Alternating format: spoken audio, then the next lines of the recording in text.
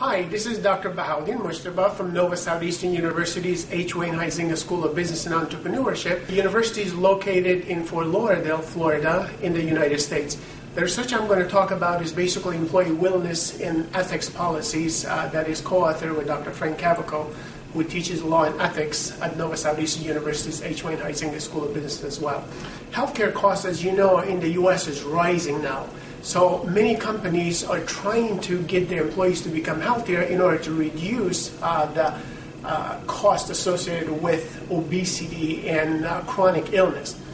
Some companies are utilizing the incentive-based approach, or what we call the carrot approach. Others are using the stick approach. In other words, they're imposing penalties on their employees to get healthier. Unfortunately, it seems like 1 in 4 Americans aged 18 years old and above seem to be defined as obese. That is, about 66 million Americans fall in this category of obesity. And obesity is usually defined as being about 30 pounds overweight. So as a result, 30% of adults seem to have high blood pressure, as well as 10% have diabetes. So this is unfortunate. And what's interesting is that as technology becomes smaller and smaller, we as human beings seem to get bigger and bigger, and that's not a good trend for us, obviously.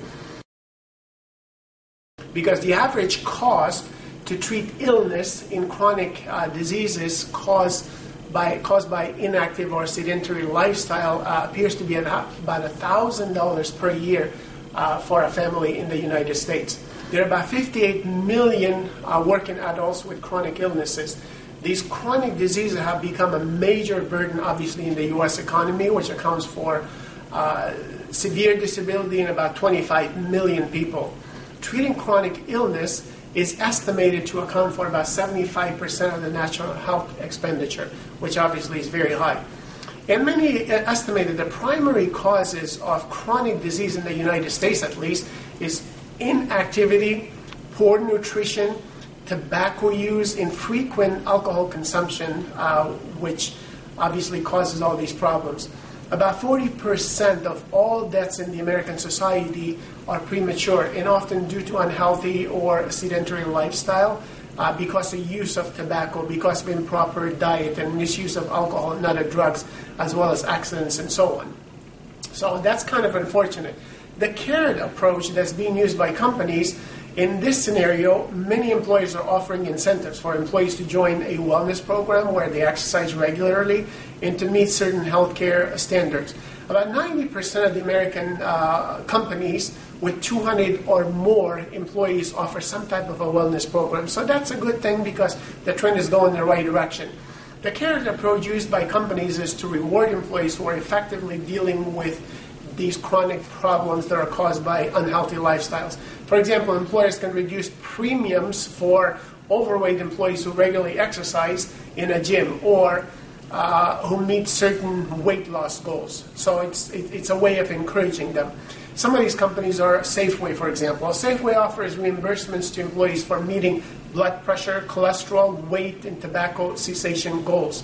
IBM, a big company again, has a healthy living rebate program which offers financial incentives to employees who do well in health areas such as physical activity, eating healthy, managing their weight, clinical preventive care, and even children's health.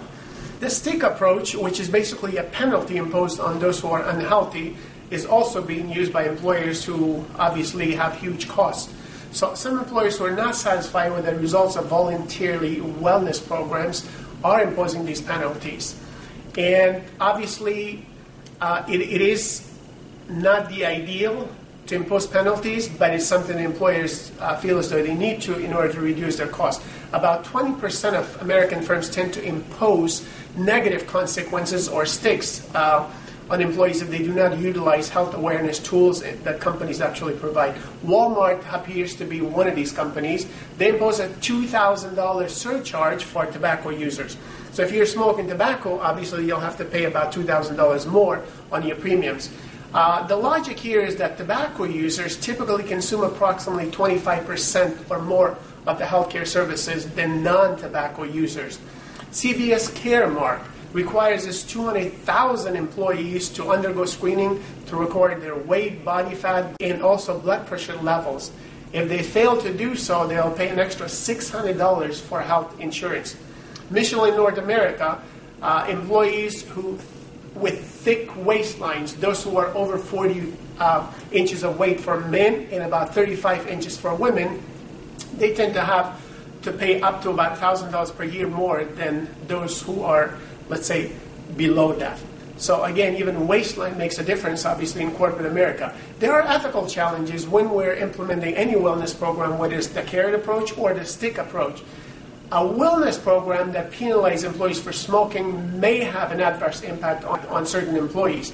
So if a male employee, let's say, smokes more than female employee in general, then and that becomes a trend, that's a problem of gender discrimination. If those with disability, let's say, smoke more, and you impose penalties on them, then obviously it's discrimination based on disability. So employers have to be very careful and work with their lawyers in order to make sure that they don't discriminate on employees.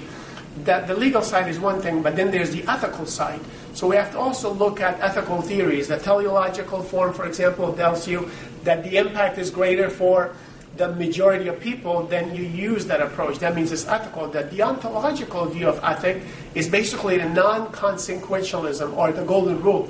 You do something because it's a good thing, regardless of the consequence. And when we apply the utilitarian view to carrot and stick approach, we notice that many more employees would benefit in the long term, and the employee will not go out of business as well. Therefore, it's good for employers as well as employees to become healthier. Therefore, we could say that employee wellness programs are ethical as long as they're implemented, obviously, properly. So whether you're looking at the carrot approach or the stick approach, the key is to become healthy, get out there and exercise, and obviously that's good for you as an employee, that's good for your employer, and that's good for society.